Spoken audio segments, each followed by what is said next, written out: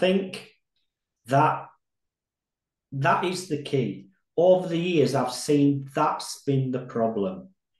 You know, I'm not saying all. I mean, the Yeah. industry's got a lot better. I mean, there's some fantastic agencies, some fantastic SEO people out there.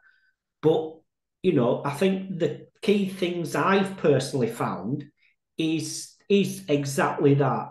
Is SEO teams treating every client the same with the same checklist. And anyone that's listened to me before, I'm not a big fan of checklists for the simple reason is they just a guide, a prompt to say that thing needs doing, but it doesn't mean to say that's how you do it for each client.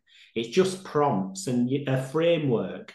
And when it comes around it, and I think moving forward, we do need to literally SEOs just need to start thinking like marketers with a business mindset. I'm laughing along because my old team at Aero are probably fed up of me saying that exact same thing. So one of the slides that I used to use over and over again was one where it was just a couple of words that said, in my belief, process kills creativity.